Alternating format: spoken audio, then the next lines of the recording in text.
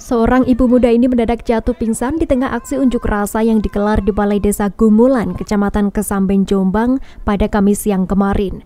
Sejumlah pengunjuk rasa lainnya tampak panik dan langsung mengevakuasi perempuan ini ke salah satu ruangan di Balai Desa. Sebelumnya sambil membawa poster, pengunjuk rasa yang didominasi kaum Hawa ini mendatangi Balai Desa. Mereka memberikan dukungan perangkat yang sebelumnya diisukan melakukan pungli. Padahal uang itu diberikan secara sukarela sebagai tanda terima kasih.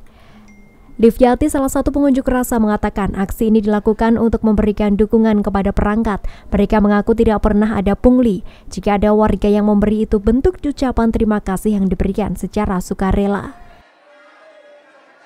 Tujuannya ke sini apa, Bu? Untuk mengklarifikasi berita yang kemarin.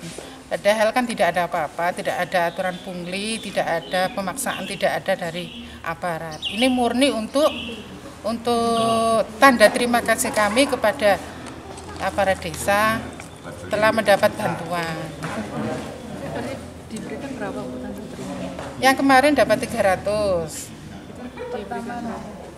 Pertama itu dapat 600, terus yang kedua 300. Untuk pemotongan kan yang terakhir kan 25, yang pertama 100, jadi 125 itu sudah dikembalikan murni.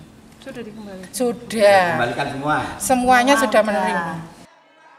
Sementara petugas Inspektorat Kabupaten Jombang yang mendatangi kantor desa mengaku masih melakukan pengumpulan informasi terkait dugaan isu pungli yang dilakukan perangkat desa.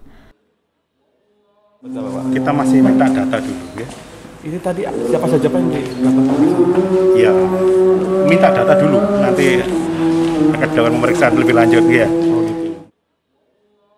Masa aksi ini membubarkan diri setelah ditemui oleh perangkat desa. Mereka berharap persoalan ini disudahi agar perangkat desa bisa bekerja dengan normal kembali. Dari Jombang, Saiful Mu'alimin melaporkan.